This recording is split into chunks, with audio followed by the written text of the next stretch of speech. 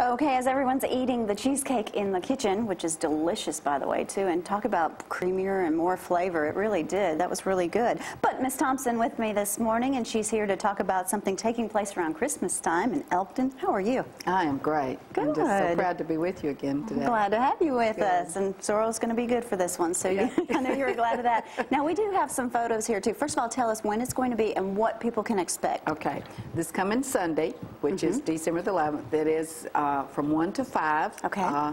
And we do have a special location that you can come and get your tickets. But I want to stress that when you see the pictures and see the addresses, you can go to any cabin and start there. And then at the end of the tour, as I said, it's from 1 to 5. Okay. That's Elkton, Tennessee. And then at 5:15, we're going to have just an old-fashioned Christmas carol sing-along at our historic Methodist church right there in Elkton. It's a beautiful church, perfect acoustics, we're told, but that's going to kind of put the icing on the cake for the day. And weather should be beautiful for that, too. It is. It's going to be beautiful. It truly is. So. Well, tell us where, okay, I know we have several pictures, and Brad, if you'll just scroll through those slowly so people can, there's one of them right there. Do you want to tell us a little bit? That's the Amitt cabin. This was built in the early 1800s, and it has been moved from the location where it originally was, but it's a very primitive cabin, but one that you can see the logs. You can also see the craftsmanship that they built, that they used back during that time. So that's the Amitt cabin, and it's on Pisgah Road. That's the Smith cabin. That's where the tour officially starts. That's where and there's going to be refreshments with your cheese. I mean, and slicing the cheese. She always has that there.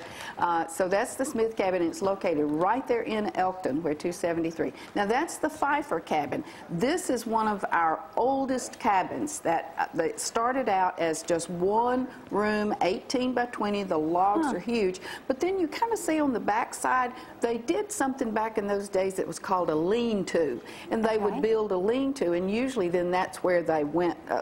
Their kitchen was later. Interesting. So, but that is very. Now, when people walk in, I'm sorry to interrupt you. When people are in, go back to that other shot, Brad, please. When people are in these cabins, are they warm? Are there heaters going or fires? Okay. In this one, there will be the Smith cabin that you just saw. Yes, there's going to be some electric heat to kind of keep you warm. But I didn't tell something about that Smith cabin, and that it was reconstructed from 2 corn cribs. So yes, you're going to be able to actually look down and see cracks in the floor, which was so typical, Gloria, back in those days.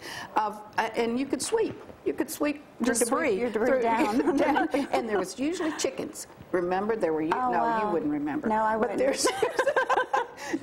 there's usually chickens that would be under the cabins, and so that was just something that, well, that's just the way people live. So that cabin will be a little cool, but we try to make it as comfortable. But its temperature should be in mid-50s. Oh, yes, it should be very it's nice going to be beautiful as well. All right, I know we have a fourth one here. Okay.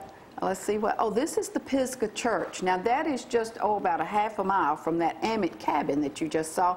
But since we were so close, we could not pass up this church. This is one of the early churches in Giles County in the early 1800s, and that's where, that's where some revivals, some really famous revivals started. So it is one of our early historic churches, and we just wanted to let that be kind of a, added attraction to that. Okay, now this is an interesting one here. This one is owned by Laventa family, and that you see is a Victorian style home now, but it actually started out as a 20 by 20 one-room cabin. You should see those logs. They're 18 to 20 inches wide. They are huge. Everything in that house is original, even the fireplace, the stones that were there. Now, yes, it was added on to, and as you see, remodeled, so to speak, in the early 1900s. But the couple that is there now, you've just got to see this cabin. She is a professional decorator. Been in New York, it's going to be beautiful. But it is a dollhouse. Also, they have added out in the front a true picket fence, and within that enclosed area, there's an English garden that's just precious. He took the old smokehouse and turned that into his tool house, but he added a front porch that is the most inviting thing that you've ever seen. So well, it looks interesting. It does, and I think we have one last one. Oh, let's see what that is. Oh, Look that's the Judy Bond, yes. Now this was, it's still very original. She did enclose the dog trot, and a lot of people will know what a dog trot, that had a dog trot through it. But getting to this cabin, again, now this cabin was built in around 1832, we think. But getting to this cabin is a Petty Branch Road. You're going to go through a tunnel, an actual hand-hewn type tunnel. Really? The limestone stones that are there, all hand-hewn. So getting to the cabin is going to be an interesting drive as well. You're going to enjoy it. It's very good. But that is original. Well, it looks like it's definitely going to be interesting this Sunday, 1 o'clock? 1 o'clock, okay. 1 o'clock. And the price of the tickets are $10 per ticket. Okay. 3 for $25.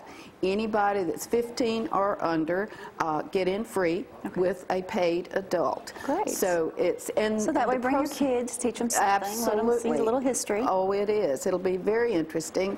And the proceeds go to the Elkton Historical Society. I am the president of the Elkton Historical Society, and this is one of our fundraisers because we do give back to the community. That's what it's all about. Do you usually have 6 homes to tour or cabins to tour? Normally, or is this the most? Yes, from 5 to 6. Okay. And so we've got some added attractions this time too. Great. Also, the Pfeiffer cabin that you saw, they also own the Pit Barbecue there at Bryson, which is the way you're going to go to the Pfeiffer cabin.